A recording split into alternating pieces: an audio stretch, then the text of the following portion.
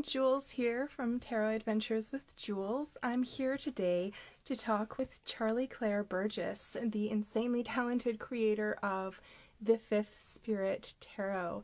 I've been following Charlie's work for ages, and I am a huge fan of everything they create. There's so much insight and care that goes into everything that they produce. It's really quite fantastic. So I'm just waiting for Charlie to pop on. Yay. Okay, let's see here. Just give me a second. And there we go. Oh, yay, I can't wait. So, yeah, let's see here. Hi, Charlie. So good to see you. Hey, Jules. I was just giving everyone a little brief introduction, and I mentioned your fabulous Fifth Spirit Tarot. This deck is one of my all-time favorites. I absolutely love the images that you've selected for each of the cards, and this guidebook that accompanies it is, I mean, this is a tarot tome in and of itself, and the insights you provided here are incredible. Like, I reference this book whether I'm using your deck or another deck, just because the way that you have articulated the meanings of the cards here makes so much sense to me, and it's something that's unique from what you get from a standard typical guidebook. So thank you so much for that. It's a fabulous resource. Yeah, thank you for all of that too. And that's exactly what I hoped to do with the big guidebook, as I called it. That's exactly what I wanted to do. So yay. Yeah. Oh, it's so exciting. So tell me more about how this deck came about. I've read your intros, so I know a little bit, but I would love to chat with you about that a little bit more. Yeah, what was the creative process like for you? Yeah, well, I started the deck on accident. I had done I'd felt something coming for a long time, and this was in early 2019, and all the previous year I'd been feeling something coming, and I didn't know what it was. And then on the Aquarius new moon in, I believe it was February 2019. It might have been at the end of January, but I don't remember. On that new moon, I did a little ritual, little thing to just, I don't know, open things up, and said, like, I'm ready. Like, what's this thing? Let's do it. And nothing happened. Like, there was no light shining down, moment of, eureka. No voice from on high. But later that night, or maybe it was the next day, but I picked up my iPad and opened a drawing app on it and just started doodling with my finger, which is something that I never did. Like, that was very uncharacteristic of me. But I drew several little pictures, and on the third one that I drew, I realized, oh, holy crap, that's an Ace of Cups. Like, an Ace of Cups. Yeah. And I was like, that's the fun. Is this the thing? Like, yeah. And the initial Ace of Cups, though, was not that good. I drew it with my finger. There's a picture of it in the big guidebook. Yeah, there is. I was just looking at that last night, actually. I mean, for a first sketch, it's pretty impressive. I don't consider myself to be a visual artist by any stretch, so I was very impressed. Here we go. Yeah, I found it at the same time. Yeah. So yeah, it was pretty cool, and I stuck to that vision, that first vision that I drew of it. But the thing was that I didn't consider myself to be an artist at the time. I knew I could like do little doodles, and I enjoyed like illustrating little things on like friends' birthday cards or stuff like that. But I wasn't an artist. I'd never had any training, certainly. And so as I started actually doing the deck and figuring out how to art, I guess. I kept getting, I kept getting better and better at it. My skill was improving. The style of the deck was also changing. It started with no color at all, like totally monochrome. And doing pretty much just sketches. And then as I continued, it just started taking on its own life and becoming colorful and changing. And so I actually had to, at the end, go back and re-illustrate about the first 20 or 25 cards that I drew, because the style had changed so much, and like my skill at drawing had improved so much. Yeah, for sure. So it started by accident, but once it got going, like, I don't know, it was amazing, and it was very organic, and I was creating like the way that I was getting the suits done and some of the, like, the major arcana cards was happening at really sort of like synchronous times in my life. I love that. Yeah, like the cups came first, which makes sense because it's like this like flow of inspiration, just like straight from, you know, the collective unconscious or from or whatever. And I started the swords when I started going to therapy for the first time in my adult life. Yes, that would do it.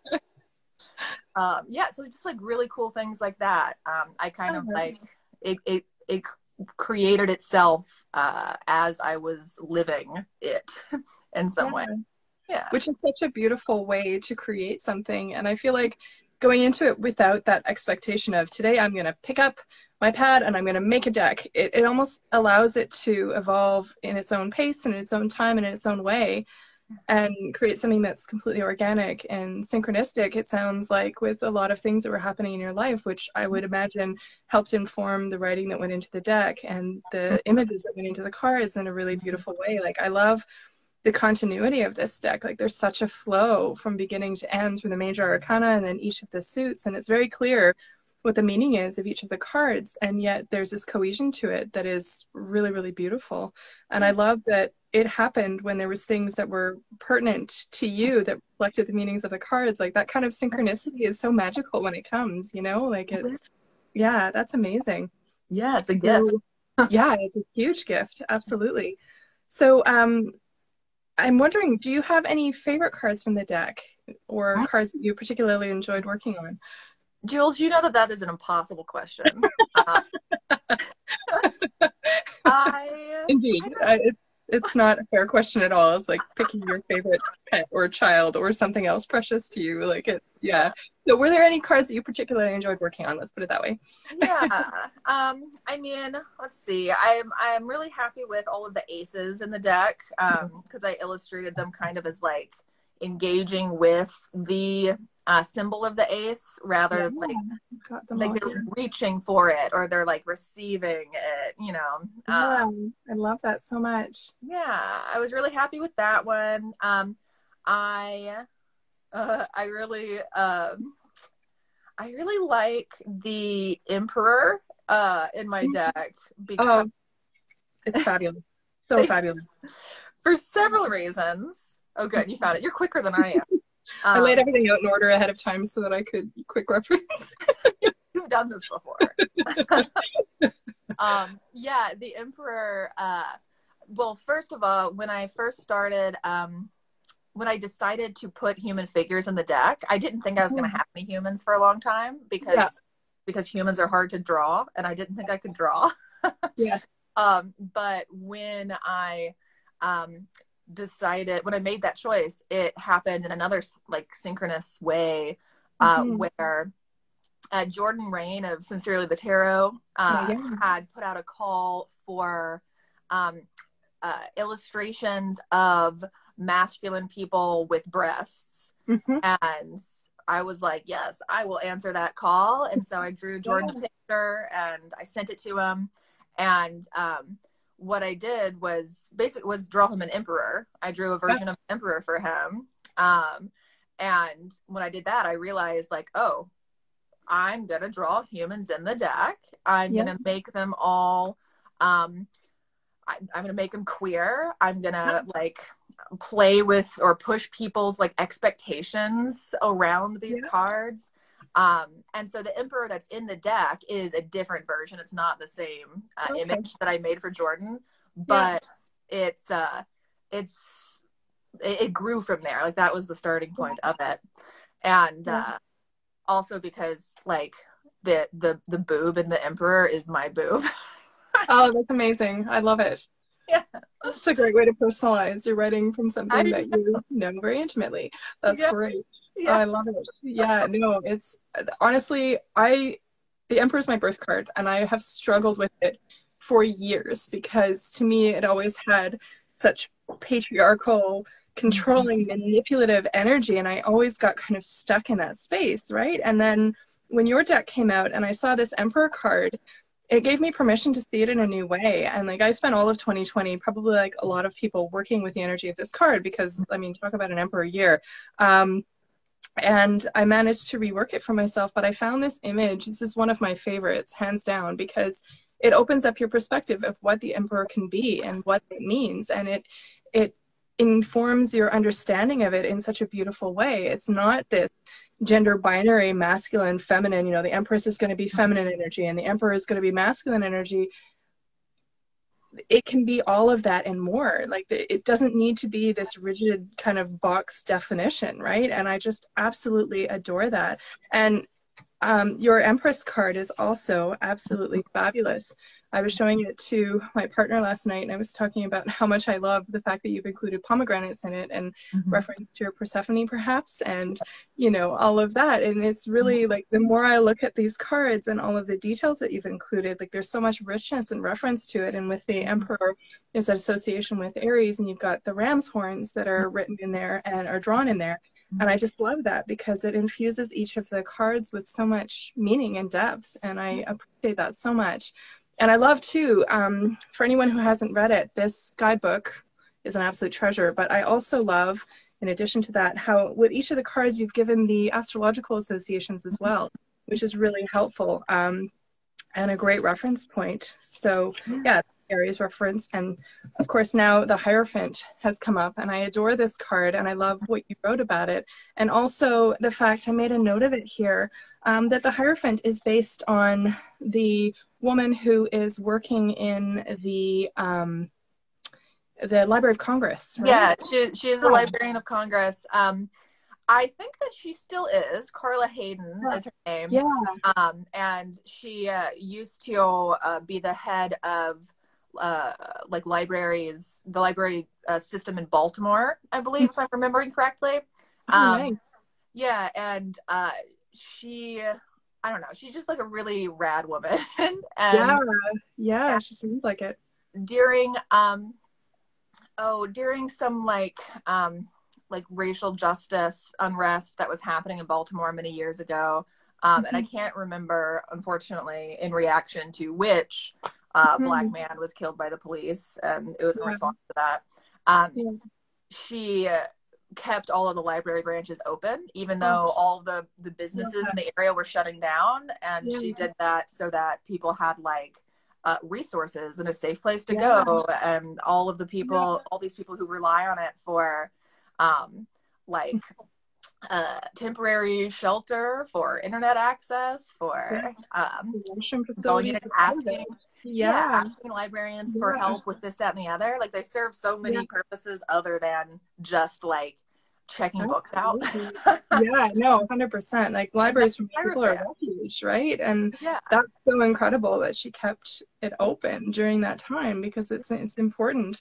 And that was something that I noticed through COVID when we were living in Halifax. We've since moved to a small town, but when we were in Halifax, there was all of a sudden this gap in the city for people that were unhoused, that needed access to washrooms and warm spaces and everything else. And it really brought home to me what an important space that is. And I adore that you have profiled a librarian as the Hierophant, because talk about a wealth of knowledge, and not just a wealth of knowledge, but also sharing of knowledge. Like I've spent my life in libraries. I've been a bookworm since I first learned to read. And as somebody who was bullied as a child, I often escaped through literature, right? Totally. And I found libraries, just the smell of the books brings me right back to that feeling of comfort. Being able to go and talk to the librarian and get a book recommendation or help with something, like librarians play such a crucial role, you know, for so many people. And I just love it. It's more of a collaborative sharing of information that is exemplified in this card, rather than that top-down hierarchical, you've got a pope who's going to give you the information about this, that, and the other thing, right? It's a really beautiful depiction of that. I love it. Absolutely. Absolutely. I think that's the ideal kind of Hierophant. That's one of the things I was doing with the deck as well, as I was thinking, well, what's like the, maybe ideal's the wrong word, but what's the most like supportive version of the energy of this card that I can think of? What could exemplify that? So instead of, you know, the dogmatic, orthodox, you know, you must do this. This is the only way to knowledge, or whatever. Like how could that be different? What if it was more community based knowledge, or wisdom that's like passed down from like through ancestors, or, you know, just like all these other ways that Hierophant can exist other than in the ways that we are so used to, or the ways that it manifests in our society at large, right? Yeah. So. Oh, absolutely. That was the second card that I've traditionally struggled with after the Emperor. And this year, being Hierophant year, has been helpful for me working through that. Like, it seemed to kind of, like you said, with creating the deck, I was able to kind of butt up against these challenges and kind of work through them, because it happened to be that year. And when you start paying attention to that and paying attention to those cycles, it can be such a gift, because then you can start working through some of these things rather than saying, oh, I'm not going to touch that because it's frustrating. And it's so wonderful to have decks like yours, where there's such an amazing level of representation and re-envisioning of these cards in such an expansive way. I mean, I'm a big proponent of the fact that everyone should be able to see themselves represented in a tarot deck. Because I think you wrote about this in your guidebook, about how if someone can see themselves represented, then they have a more intimate connection with their practice and they're able to open up to it so much more. And I couldn't agree more. And it's just so incredible that decks like yours are coming to existence, so that someone who hasn't seen themselves traditionally represented in your, you know, ableist, generally white, very masculine and feminine depictions of decks can identify with. You know, it's really amazing. Yeah. Absolutely. And it's so limiting too. Like, it limits our ideas of what can be true for us, ourselves personally, or for the world, when we are only working with images and interpretations that exist in these narrow, regimented, like binary, patriarchal systems and ways. Like, I mean, when we're working with spiritual tools like tarot, which are like really primed, like they're meant for like looking within. They're meant for self-inquiry, and they're also meant for thinking, not just thinking about the future, looking into the future, looking for possibilities, how to create the futures that we want, right? How to create better futures. And so we have to have decks or tools that are also on that same sort of like imaginative future wavelength, you know, that aren't just perpetuating the same ideas that have us so stuck, right? Oh, absolutely. And there's such a liberating energy to that, you know? I mean, I've just watched, even within the last few years, like I picked up my first tarot deck. I think it was one based on fairies, like probably between 12 and 15 years ago. And there was so little available at that time. Like, there were kind of like themed decks, but if you went, I've actually never owned a Rider-Waite-Smith deck, which is probably heresy, but I can't wrap my head around the images. It just throws me, right? And so it's so great to see that there's options available that are based on the system, because I'm very familiar with it now. I'm very comfortable with it, that don't have me stuck in that very patriarchal, like you said, very traditional. Like, those are both words that I really push back against a lot in my own life, and I have since I was a kid. And so it's such an expansive view, and I appreciate that so much. So were there any other cards that you felt especially inspired by or really loved? Like, I love the sun card that you have here. I think it's with you and your partner, Erin, correct? Yeah, that's me and Erin. And the story behind that card is that, like, the sun is a card that has always been so difficult for me to connect with.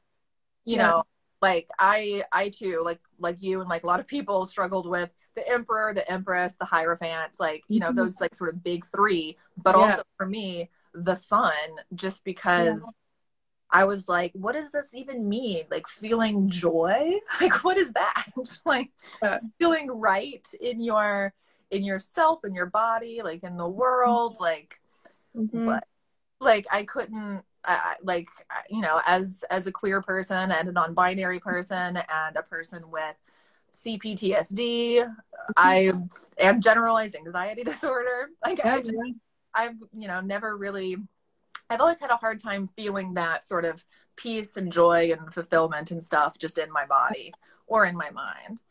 And so when I was illustrating the sun, I had to think about that and go like, how do I connect with this? What does this mean to me?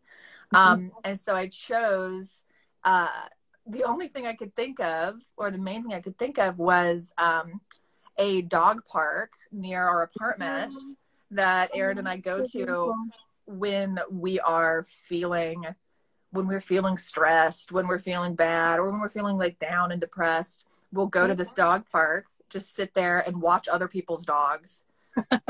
That's not our dog in the image, because we are not allowed to have pets in our apartment. But we just go watch other people's dogs, and like in that place, for some reason, it just, everything falls away, and we can like contact this sense of presence and just sort of like simple happiness while we're there, you know? And so I was like, I'm going to draw that. And also, my partner Aaron is trans. He's a trans man. And like I said, I'm non-binary. And so that feeling of rightness in your body is another thing that I wanted to communicate with that card. And so that's why Aaron's got his shirt off, you know, in the card. You can see his top surgery scars. And in it, I'm also wearing a chest binder, which is harder to pick up on because like it kind of looks like a tank top in the image. But yeah, like that idea of just like being ourselves out in the world, like visibly, and not feeling shame about it. And that was Aaron's, I write about this in the big guidebook too, I think. That was Aaron's like New Year's resolution for 2020 was to be comfortable being outside shirtless. And it did not come to pass, mostly because we spent the entirety of 2020 in our apartment. Absolutely. But in that card, it was a sort of wish for it, you know, and another way of embracing that sort of public, visible joy and lack of shame and lack of fear and just presence.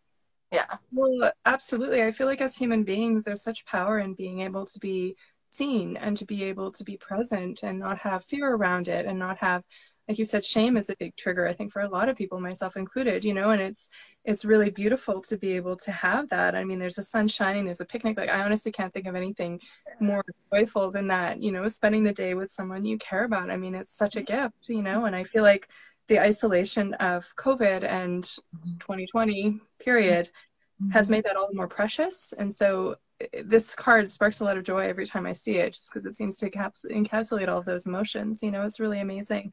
I love this judgment card as well.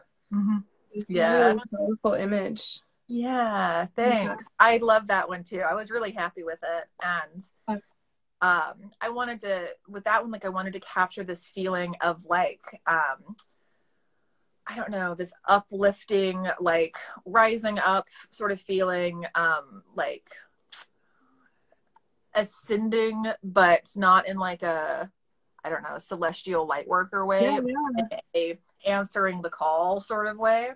That's what judgment is for me. It's, me as well. Yeah, it's this like moment of like some big thing, and you feel the tug to like maybe make an enormous change in your life, or to do something that seems risky, or that everybody else is going to tell you is like stupid, or you know, and just that knowledge that you need to do it anyway. And so that sort of uplifting thing. And I wanted to also remove the like biblical imagery that is usually, or well, actually, is usually in all the traditional ones, Rider-Waite-Smith, Marseille, you know, the Judgment Day image, and replace it with different kind of Judgment Day.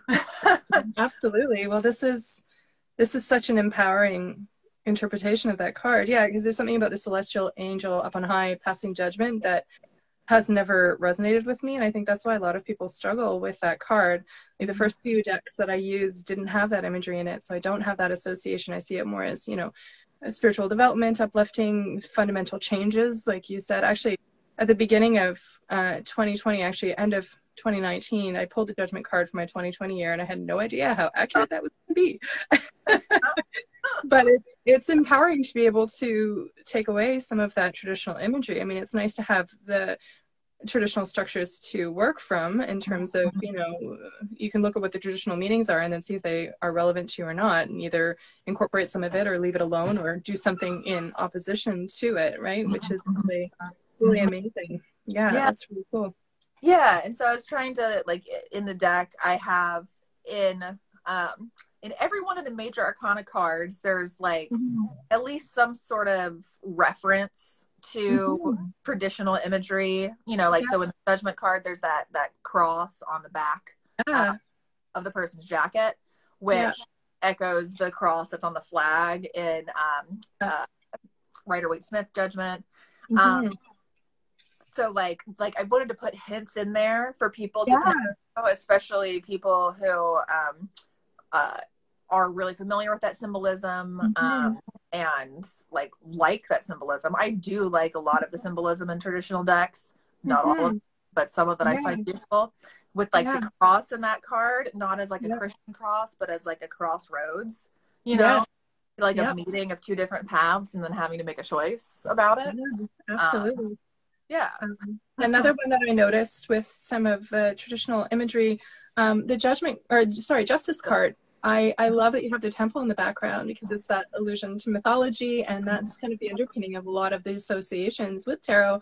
And I'm doing some research into that currently, and I find it so fascinating how there's a crossover with traditional mythology and representation, and how that plays into the tarot archetypes, and how it helps to enhance your understanding and exploration through the cards, through cross-referencing it. I homeschool my kids, and we've done a ton of reading on mythology, whether it's Roman or Norse or Greek or Egyptian. So it's been really fascinating. I was showing this to my kids because they have always been really fascinated by the scales and ma'at and the weighing of the heart versus the feather and Anubis and all of that. So I love that you included that detail in this card. Like, there's so much. As I was going through everything in preparation for a chat, I was just, again, reminded and so impressed by the level of detail that you've included in all of this. Like, it's really quite fantastic. Thank you. I'm totally in awe of this deck, and I feel so privileged to have the opportunity to talk to incredible creators like you. Like, it really is such a gift. Were there any cards that you struggled with?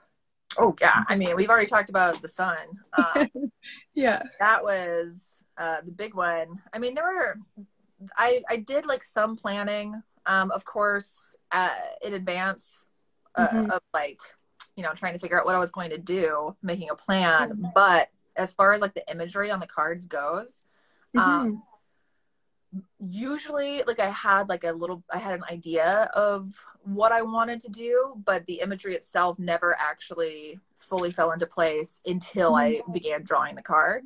But sometimes it would be like weeks. Like, I'd be like, okay, I need to start on the next card, but I don't know, the idea wasn't there. The inspiration wasn't there yet. And so I would just have to wait for it to arrive. And some of them arrived more slowly than others. But let me think of which other ones I might have struggled with. I mean, there were several that I re-illustrated a number of times. Like I said, but you know what? I don't know. So it just came so naturally. Like this one was hard to draw. Temperance was just a real challenge to figure out how to draw, because like I said, I wasn't an artist, or didn't consider myself an artist. So like figuring out how to draw water, like waves coming onto a beach there, was a pain in the butt. And I think that I spent an absolutely ludicrous amount of time on this card. I can see that. There's so much detail to it. Like, my one experience with having taken an art class was in like grade 11, and I think I got a C on the project because we were supposed to pick a picture from a magazine and replicate it on a canvas, and I picked a sailboat on the ocean with stormy skies, and yeah, it didn't turn out so well. So I think I'm going to have to take your lead and start doodling on my iPad again, because I still have that mentality that like I'm not an artist. It's funny how you go through school and you get ingrained with these beliefs about what you are and are not capable of. Like it's really, my daughter's been doing a lot of drawing on her iPad, and she's learned a ton, and it's actually been really inspiring watching her process, because she doesn't have those hang-ups and she's able to just allow herself to play. And how much she's evolved over the past even 6 months has been huge, right? It's amazing what a lesson that is, right? Not to limit yourself. Yeah. When I was illustrating the deck, I had to like make myself let go of this idea of like there being a right way to do something, to illustrate something, because like I didn't know. The only art classes I've had are like you know, grade school art classes where you're like finger painting and like making misshapen statues out of your mom out of clay. And then like I had one painting class that I took as an elective in college, but like that's like it. I don't know any technique or like theory or, you know, and I had this idea when I started it of like, oh, I have to figure out all of these things. I have to figure out how to art in like the right way. And that's just in my opinion, the antithesis of art is trying to figure out like how to do it in the right way. And like, I mean, that's one of the reasons why I really appreciate the ability to do art digitally. And then there's this like hierarchical thing that happens there as well, where it's like, well, digital art, if I'm doing it like on my iPad, isn't real art. So I had to let go of that too. But if it wasn't for being able to do it digitally, I wouldn't have been able to make this deck, because I don't know how to like mix paints, how to like use the right brushes, how to, you know, that's the whole level of thing that I don't have any knowledge of or access to. But I, you know, am privileged to have an iPad, you know, to be able to have that. So there is that barrier of at least having the technology. But at that point, like literally anybody can try to figure it out. You know? There's tons of free apps. And I mean, my daughter's been educating herself on YouTube with different videos and different techniques and different approaches, and she's trying one thing and seeing if it works for her. Sometimes it does, sometimes it doesn't. And I know one afternoon she spent the whole afternoon working on the flow of a skirt, because she wanted it to look like it was like moving in the wind, but like in a certain way. And like she fine-tuned it and like spent all this time, and I was so impressed with her dedication. But I think it's an indication that you found something that works for you when you can dedicate that amount of time to it, and also get out of your own head. Like, I don't know about you, but I get in my own head a lot, and I try and tell myself that there's limits on what I can and can't do. But then when I just kind of put that aside and doodle, it's amazing what can come from it, you know, like it's I am a Aquarius sun and a Gemini moon, so yes, I live entirely in my head. I have a Gemini sun and Libra rising, so I can relate to that. Scorpio moon as well. It's an interesting combo.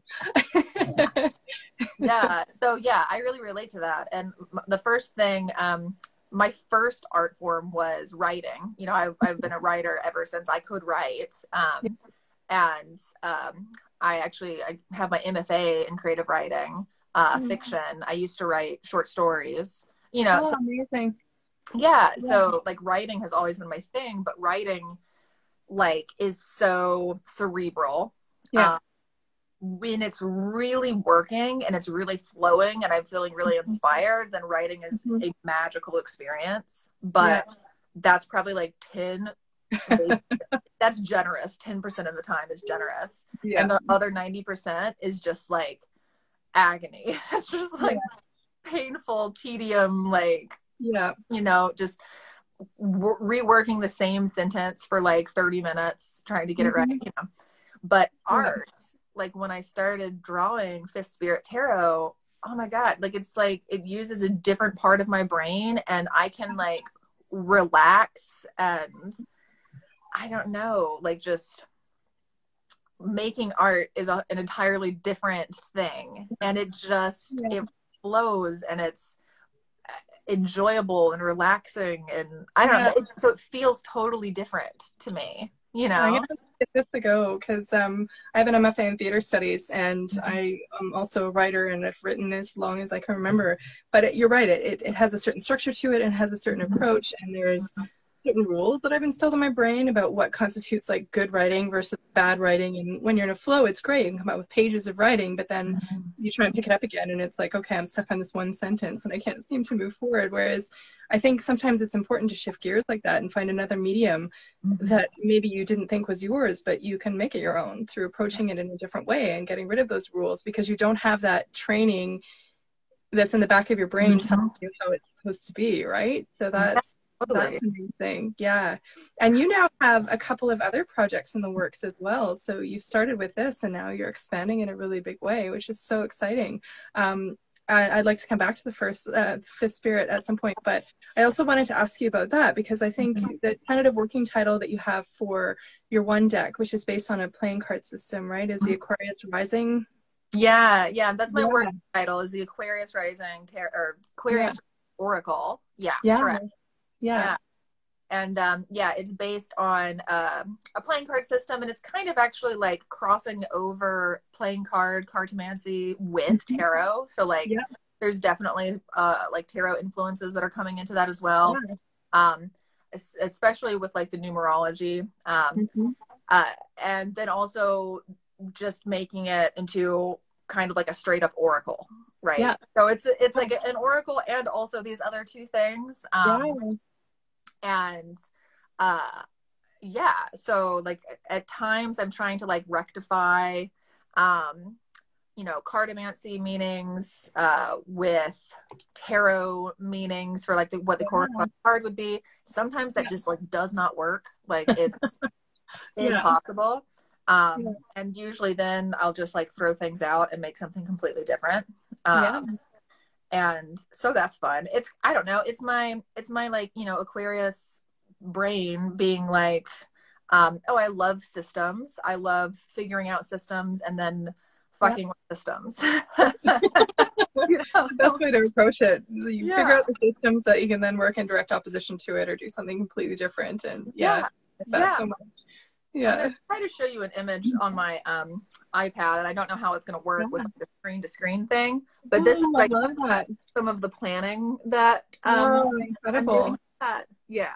So that's awesome. I've got like lists of things, and you can probably see down near the bottom the like some of the names that I have for the court cards, like the Queen of Cups or Queen of Hearts, which would be Queen of Cups, is the Oracle. Jack of Clubs, which I'm kind of making that as like the page plus the Knight of Wands is the Wanderer. So I love that. It's like coalescing all these things into it. So fabulous. And it's really cool because I love that you're incorporating all those different elements, because the way I understand it, tarot originally started as a deck of playing cards, and then it was expanded from there to include the major arcana and add an additional court card. So I love that it's kind of borrowing from that and doing a cross exchange, and it's informing each other and creating something that is unique and different, but still informed from what came before it, right? Like that's really amazing. And the art that you've posted so far from that deck is just absolutely stunning. Oh my goodness. I love that so much. And that's been a fun challenge too, figuring out how to like do the mirrored sort of like double court cards. Let me see if I can find here's the Ace of Wands. Oh my goodness, that is fabulous. Look at that. That's the thistle with and I'm working with like having two titles, so like inspiration, and then that zoomed and life force on this one, but I think I've changed it to something else at this point. And like the idea behind putting them sort of like on the sides of the cards like that is also to kind of resist the binary way of reading reversals. So like like it's not like a reversible image, right? But with the titles on the sides, Mhm. it sort of asks you to take both into consideration as you're looking at it. It also could be read like whichever one's at the top, Yeah. like sure, Yeah. that's still a thing that people can do if they choose to. But I Mhm. like the idea of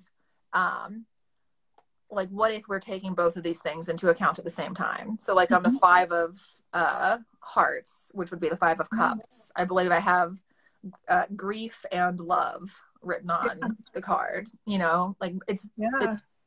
I'm interested in resisting all binaries. Surprise, Yeah. as a non-binary person, Yeah. but even including binaries of like Yeah. reading cards. Yeah. There's still binaries that exist in that too.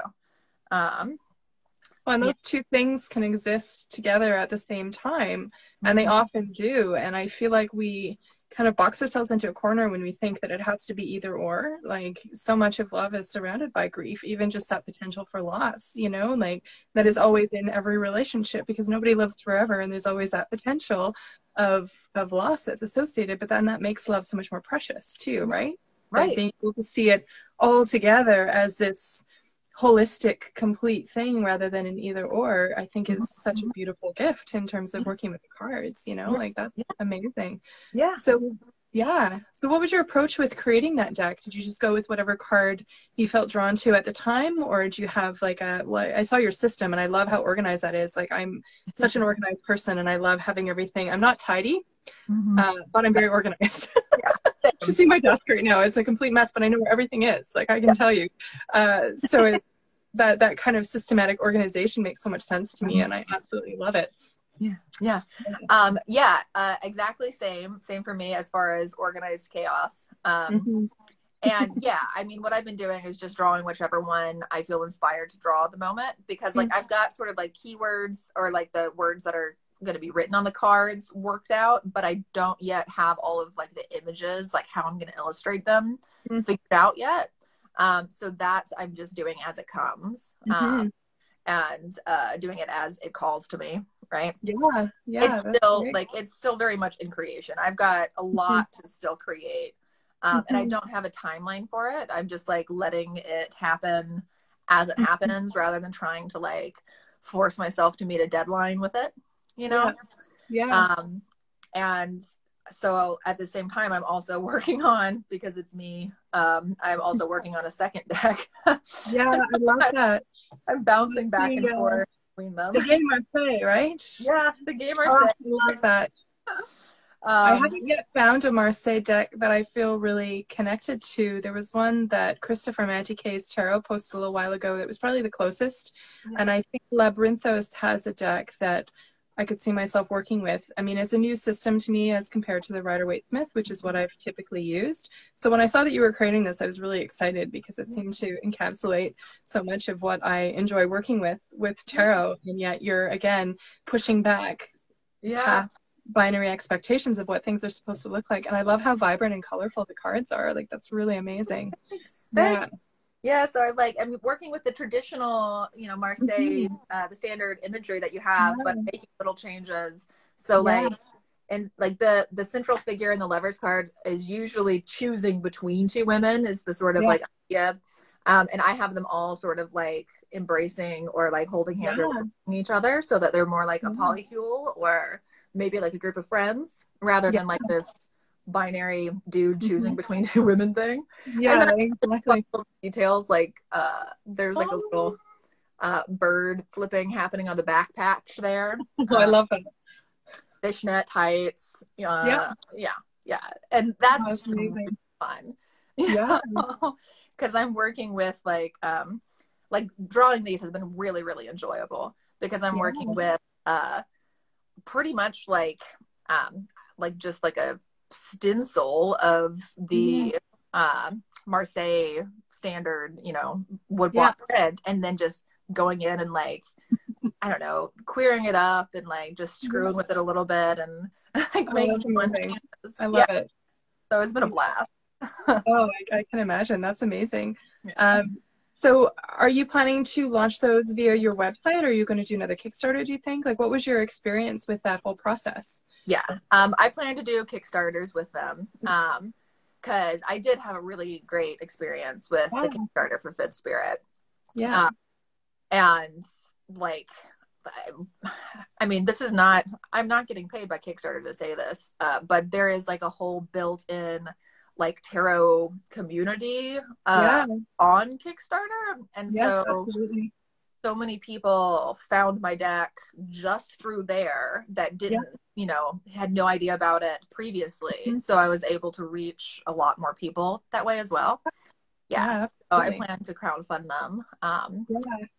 Yeah. It makes so much sense financially too, because I mean, you're taking a really big hit if you're trying to predict ahead of time how many you're going to need to print and how you're going to market it. And with the way that algorithms are going with Kickstarter right now, or not Kickstarter, With excuse me, Instagram. Instagram and Mm-hmm. Facebook and everything, it's really hard to be visible and to be seen and get any level of engagement. Like I've just watched my own personal engagement go down a lot over the past year, and that's, Mm-hmm. you know, I'm not in it for followers or anything else, but it's nice to be able to see people's posts and be able to engage with it and have that kind of.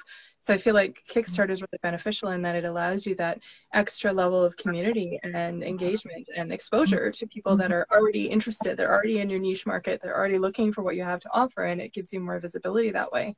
Yeah. Yeah, amazing. Absolutely. And then, of course, you know, most of us wouldn't have the ability to print even like a very small print run Oh, without absolutely. It's expensive. crowdfunding. Yeah. Yeah. So Yeah. like that's what made it possible. You know, had that Kickstarter not been successful, like Mhm. the deck would not, it would not exist. I didn't have Yeah. the money. Oh, So no. it And was 2020. Like it oh was. my gosh. Yeah. Everything was kind of in a state of chaos. Still is to some extent. But Yeah. yeah. Um, so what was your process, to get back to the fifth spirit, what was your process for writing the guidebook? I'm so curious. You referenced so many other tarot books and authors and ideas, and it's I was looking at your recommended reading at the back, and it's quite impressive. There's quite a long list here. Good. So yeah, what was your process like for that? My process was sitting down and writing it. Like I, I was, you know, the deck art was completely finished by the time I did the Kickstarter, but I had not Mhm. written the guidebook yet. So that was the Oh, thing that I wow. would be doing afterwards. Yeah. And so I was on a timeline with it because the Kickstarter ended in like right at the beginning of June Yeah. 2020, and then my goal was to have them shipped out in October of 2020. Yeah. And it hit that for the most part. It was October and then like early November Yeah. for most people. But yeah, so I was like, that's plenty of time for me to write this guidebook. It's gonna Yeah. be fine, you know. And then summer of 2020, you know, everything exploded. I live in Portland, so Mhm. like all the protests and like all like were a necessity, you Yeah. know. Yeah. And also at the same time, like I had my last two grandparents pass that summer. So Yeah, sorry. Gosh. yeah. And that like was a huge blow, especially because Mm. I couldn't travel to see them, you Yeah. know. I Mm. couldn't go to their funerals, you know. Yeah. And so I couldn't start working on it until I think late August. Goodness. I Wow. Yeah, like man, that summer I like bottomed out. That was Yeah. really a really hard time for me. Yeah. But so I basically wrote this whole guidebook Yeah. in And it's not small at all. Like it's quite substantial. It's a I lot wrote of it in about a yeah. month. Wow. That's incredible. Yeah, Yeah. about a And month and a half. And wow. I was like writing like a demon. Like it Yeah. was nonstop, like probably Yeah. like 12 hours a day most Yeah. days, um, including weekends. You know, that wasn't a great thing to like do to myself, but it was also because it was, I don't know, it was all just happening. Like it was Yeah. fun, flowing. Yeah. Um, and like, yeah, in some ways, actually, like having that, having Fifth Spirit to create and then like having this book to write that year and then all these packages to send to people, like saved my life in 2020. Yeah. I can see that. It gave you something to focus on and something to channel your energy Yeah, toward. And when yeah, you have a deadline like that, it's frustrating, but it's also helpful because you've got something to work towards. Whereas left to my own devices, I know when I had to submit my master's thesis, I had it all written and we were in Ireland on a trip and I couldn't see the forest for the trees. Like I almost threw my laptop across the room because I was so frustrated because I was like, I don't know, 4 months, 5 months pregnant at that point with my eldest, and I was racing the clock because I knew if I didn't get it finished by the time she was born, it probably wouldn't happen. I was trying to take a realistic view. I had everything written, but it was like Dominic took one look at me and he's like, okay, go for a walk. Just go for a walk. He ended up moving some stuff around and it was all there. Like I still needed to fine tune, but I mean, working, this long-winded way of saying, but working with that kind of deadline keeps you accountable and it keeps the work flowing when there's other things that you could be focusing on or could be, you know, trying to navigate. And it's also a good way to kind of shift your energy away from those things that might be debilitating otherwise, right? Like it's Totally. yeah. Totally. And having something like this to work on too, where like, I don't know, the approach that I was taking with the deck and with the guidebook, like we were talking about earlier, with it being this sort of like, you know, trying to break the binary that's in tarot, the gender binary, trying to make something that's more inclusive, trying to like rethink a lot of those cards that are so patriarchal or so like capitalistic also. Like capitalism is for sure embedded in like most tarot decks, in imagery and in our like traditional interpretations that we have for the cards too. Love the devil card along those lines. Like this is epic. I absolutely adore it. I was showing this one to Dominic last night too, and I'm like, see, capitalism on a string. Being manipulated. Right? Like those norms are, gender norms are in that card as well. Oh, absolutely. 50s housewife to the neck. But like so that too was just like so, that felt so good and so hopeful to be writing the guidebook and working towards those things, imagining what these cards can be outside of those systems, you know. And it's something that like I'm working more on now. So I'm working on a bigger book furthering the same ideas. Oh my goodness, I am so excited to hear that. Oh, well, this is the primer. I mean, folks, this is incredible. Like, honestly, I started rereading through all of this and I just found myself nodding through all of it. And I was saying to Dominic, like, so much of the ways in which I've started to rework tarot for myself so that it feels more accessible, so it feels like something that I can work with and relate to.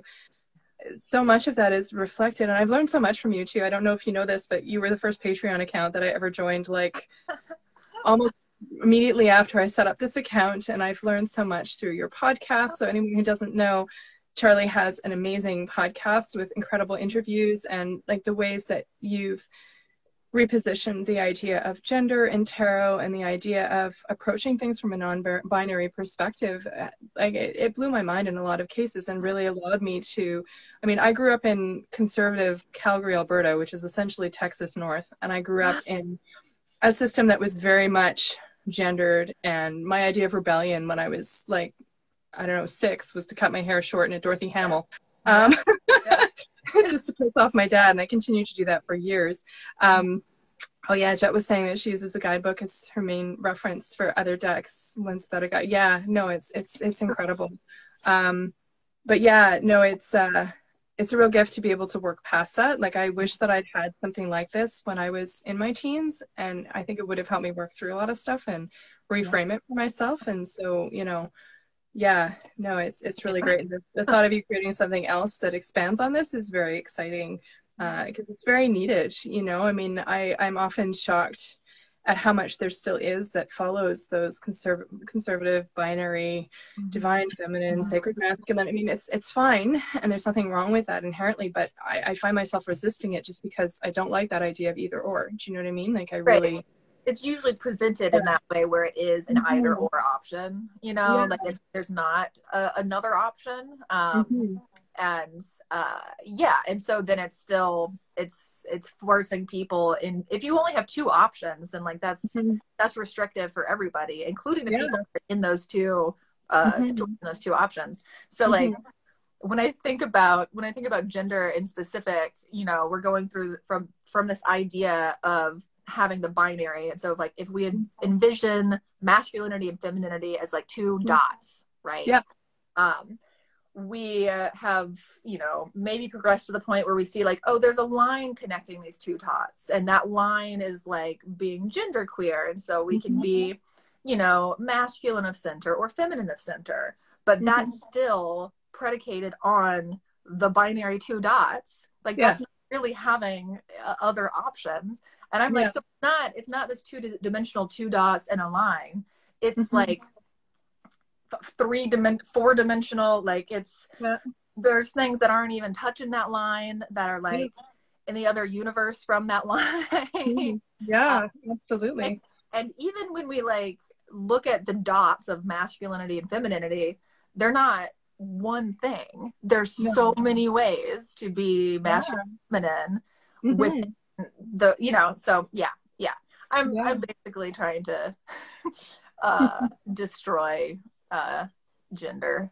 I'm happy to hear that. I'm so happy to hear that. I can't even tell you. I mean, even my hair was down to my bust like in January 2020, pre-COVID. COVID was on the horizon. I cut my hair from like down here to this, and like it's all like undercut and shaved, and it was so liberating. And I've since broken ties with my dad, but at that point we were still in touch, and there was this part of me that was 100% doing it for myself, but there was a sense of satisfaction to even have that pushback. I'm 42 years old. Like, it's crazy how ingrained that is, you know, and how I felt this need to even now push back, you know, and it's empowering to be able to teach my kids to approach things in a different way, like even going through their grammar exercises for homeschooling. It's amazing how gendered every freaking thing is. You're a boy, you gotta like sports. You're a girl, you gotta like dolls. And so my kids just take free reign, and they change all of the pronouns in the documentation. They change all of their, I'm like, fly at her, go for it. You change this in a way that makes sense to you, because I've looked and I can't seem to find materials for education that are more expansive in the perspective. So, you know, you just take that and run with it, you know. But it's so amazing to be able to access these resources that allow for a more expansive perspective on things, you know. Yeah, absolutely. And that's beautiful to hear about your kids too. Like that, like that's so hopeful. Like that's wonderful. You know. Yeah. Well, my son has hair down to his tailbone, and everyone always assumes that he's a boy, or a girl, rather. He actually had this 3-year-old kid at the library tell him that she didn't believe that he was a boy because he had long hair and a girl's face. That's so bizarre. I'm like, you're 3, kid. The fact that that's already so ingrained in you makes me so sad right now. And, you know, it's just, it's sad to me that it's so prevalent, but I'm hoping that by working through this with my kids and helping them expand their understanding of what this means and how they can allow themselves to manifest freely in the world, that will allow it to expand, even if it's just within the sphere of our family. So far, it will hopefully have a bleed out effect. And the more I see books like this, and I mean, I talk to my kids about the tarot decks that I work with. Like, none of them are really all that into tarot. My eldest is, she really loves it, and we'll pull cards together.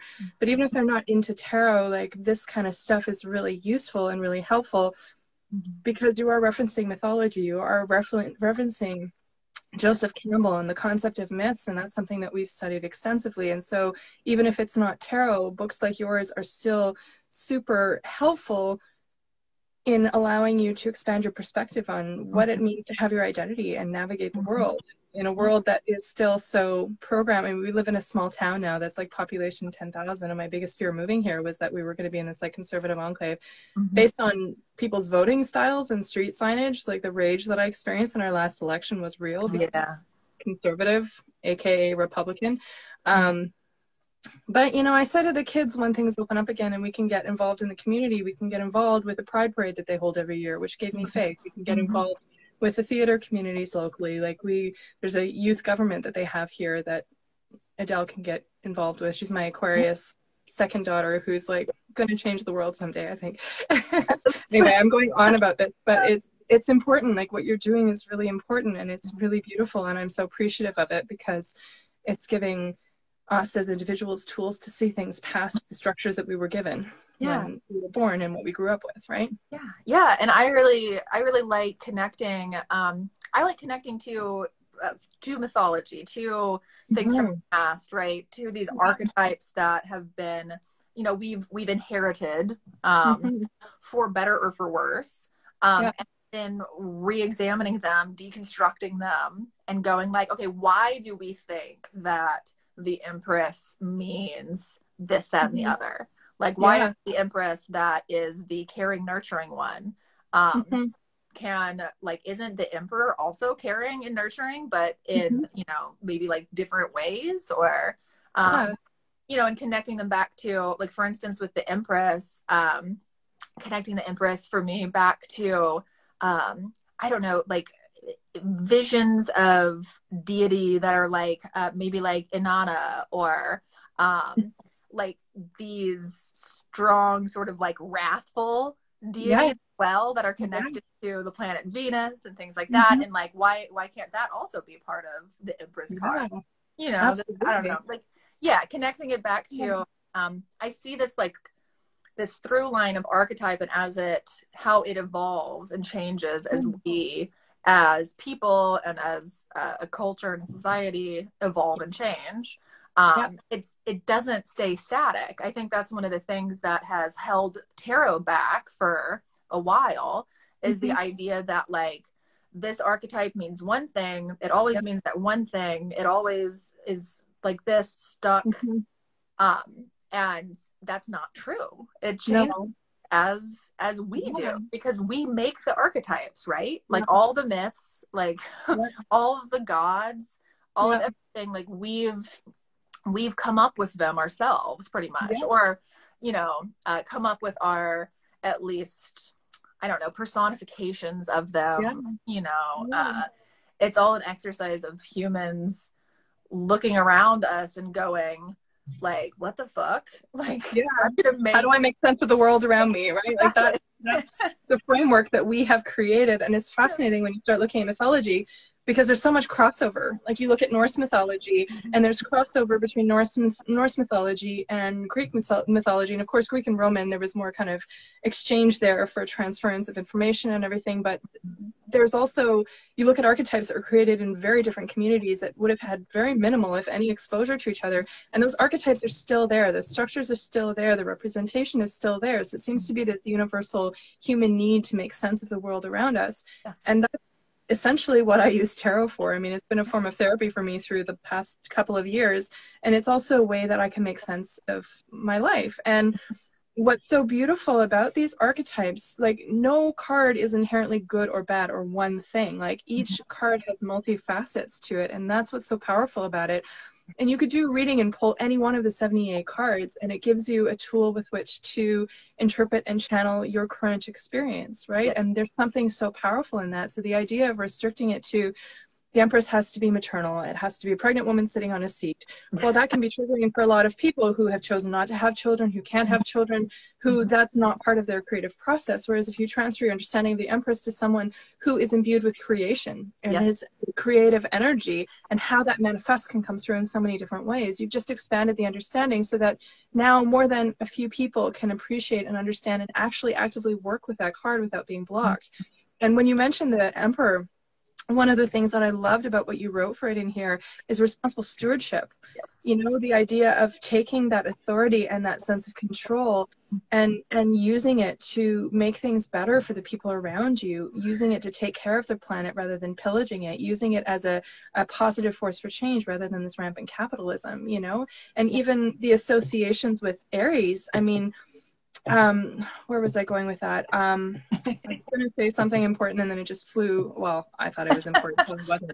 Well, maybe Aries and like the sort of like aggression and drive that's associated with Aries, and how can we channel that into these like stewardship based models, these organizing based models, because that's one of the things that I see as an Emperor thing is organizing, is systems, like rules, you know, like those are traditional things that are associated with the Emperor. How can we look at that differently? How can we use those like skills or connect with those skills and that energy, but direct it in a way that is geared towards like stewardship, caretaking, Mm-hmm.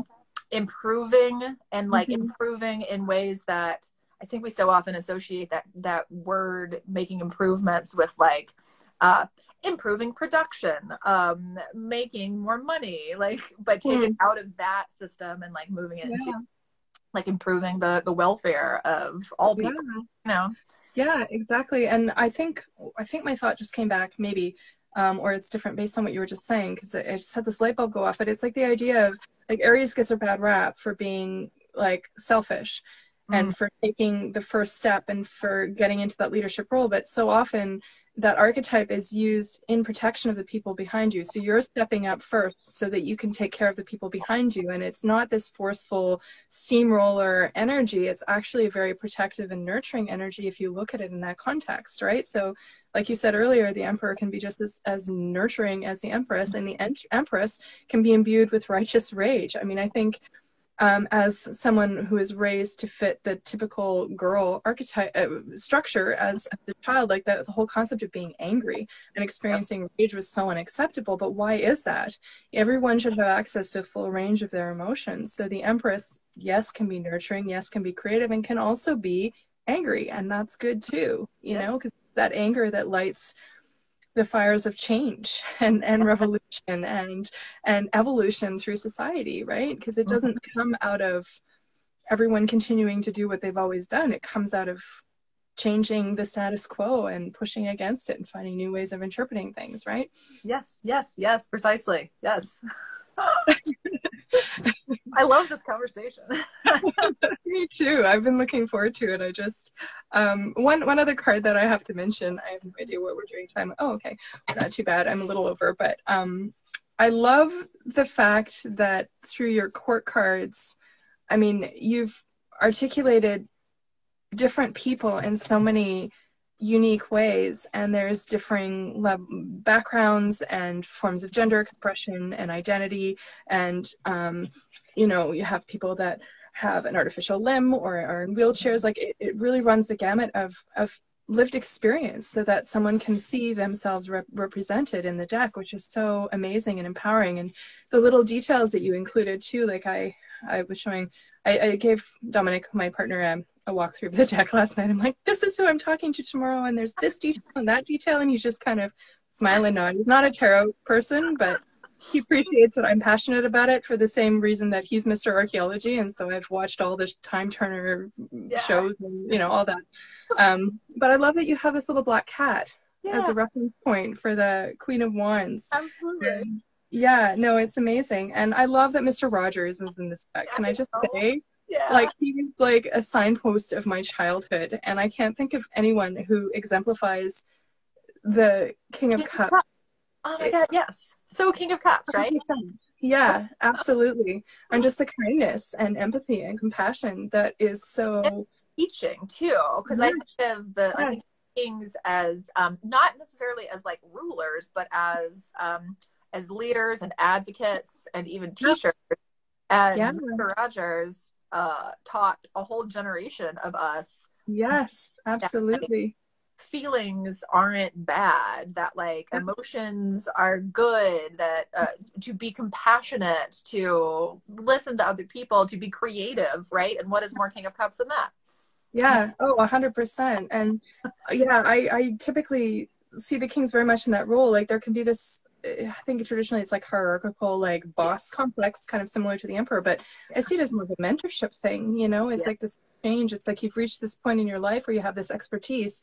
And so the onus is on you now to share that and to make your community better by integrating that into people that are still learning and still in that position that you were 20 years ago. So then now with this expertise and expanded understanding, you can come and share that. And it helps, much like with the emperor, there's that potential to enrich the community as a whole and to make everyone better. And there's this expansive energy to it that is really powerful, I think. And I love that Mr. Rogers was there. That's one of my favorite parts. Incredible. Yeah. Well, thank you so much for joining me for this chat. It's been an absolute pleasure and I really appreciate it. And it's been so incredible going through this amazing deck. And okay, last question. The backs of the decks, what was your inspiration for this? Because they're lovely. Thank you. It's the limniscate, right? So it's the Mhm. infinity symbol. Yeah. And okay, I'm trying to remember what my inspiration was, but I think it had something to do with like almost like DNA or something, actually. Like it doesn't Yeah. look necessarily like a double helix, but like it kind of Yeah. does. And this like almost like like meiosis, like meiotic sort of like expanding that's happening with Mhm. that starburst. Um, Yeah. where I see it as like strings like pulling outward and like creating new things. And yeah, I don't know. I think I had more reasons, but that's all I can remember about them right now. No, it's great. It's like this yeah, there's almost like that Big Bang energy, like starbursts in the middle where things are expanding and growing and moving past what was possible before, right? Which is, I feel like, the whole underpinning of this deck and your work as a um, tarot creator, you Yeah. know? Like, so the I book did that you just remember mentioned, one more thing, oh, actually. yeah, yes, One please thing tell me. about it is that the name of the deck is Fifth Spirit, right? Yeah, It's named so because of the fifth element yeah. of aether or spirit. Um, for the four other elements are represented in the deck through the minor arcana, so we've got fire, water, air, and earth represented there. They each have their Mhm. suit symbols Yeah. to represent them. For me, the fifth suit is the suit of the major arcana, right? So that Yeah. is the suit of spirit or Mhm. aether. Mhm. And in my mind, and I might be getting this from somewhere, and I can't remember where it is right now, but in my mind, that is represented by the Yeah. limniscate, by the infinity Yeah. symbol. Absolutely. And so, Absolutely. and so that's also why that is on the back of the cards, right? Yeah. Yeah. No, it's beautiful. It's such a simple symbol, but it's so powerful and it's imbued with so much meaning. Like it's really incredible. So last question for real this time. What are some of your favorite books for reference in terms of re-envisioning the tarot? Like I have a copy of Querying the Tarot and I absolutely love it. And I was just wondering what other resources you might recommend for anyone that's looking to push beyond the Yeah. limit of what's traditionally expected from tarot. Yeah. There aren't a ton of like published books that I can think of that are really, I mean, I think there's more coming, Yeah. probably down the Yeah. pipe. But right now, Querying the Tarot is like the main one I can think of. But Mhm. there's so many people who are doing this work online, right? So like Yeah. Man of the Cards is like, like Nick's doing Oh, this, he's incredible. yeah, like whole like re-envisioning, like re-questioning of the tarot and what it is, and that's wonderful. Um, um, Elena Davenport, who is Politics of Tarot, is doing great work with looking at tarot through the lens of politics and organizing and Oh, it's activism, things like phenomenal. that. Yeah, and Elena edited a zine that draws in a lot of writing about the cards and about tarot through this light from a lot of different people. Mm. And I have the zine. I have not read it yet, but I think that Yeah. it's going to be amazing. But Oh, so incredible. there's so many people that are doing this wonderful work Yeah. in real sort of like, I guess like grassroots Yeah. ways. Like we're just Yeah. all sitting in our homes in the world, just like doing it Yeah. on our own and Yeah. then putting it online. Well, it Um, doesn't require being published for it to be impactful and meaningful. And sometimes getting that piece of the equation out allows for more freedom of expression because you're not yes, working with a publisher with what a publisher is expecting of you.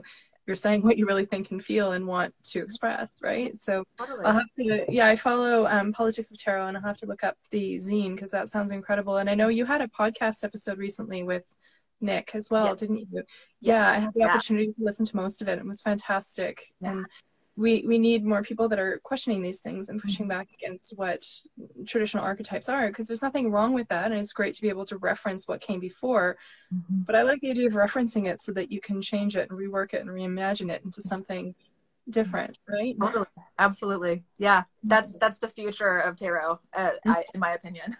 Yeah. It's Yeah, just finding and absolutely. cultivating that unique point of contact with it. And I envision just like a million different meanings for each and every card. I mean, there already are, you Yeah. know, but even Yeah. more. Yeah. Oh, absolutely. Yeah, everyone should be able to pick up a card and find a way of accessing it that makes sense to them from their own lived experience. So the more we can expand the meanings of the cards, the better it is for accessibility and having it really and truly be a practice that is for everyone, right? Which is what it should be. Precisely. Yeah, absolutely. Well, thank you again. This was absolutely fantastic. For anyone who is tuning in and didn't catch all of it, I'll be posting this to my IGTV and stories and stuff, so you'll be able to come back and watch the replay. So, yay! Well, thank you again, so Shirley. much, It's been an absolute pleasure. Yeah, thank you so much. Great. It's been wonderful. Enjoy the rest of your weekend. You too. Bye. Bye.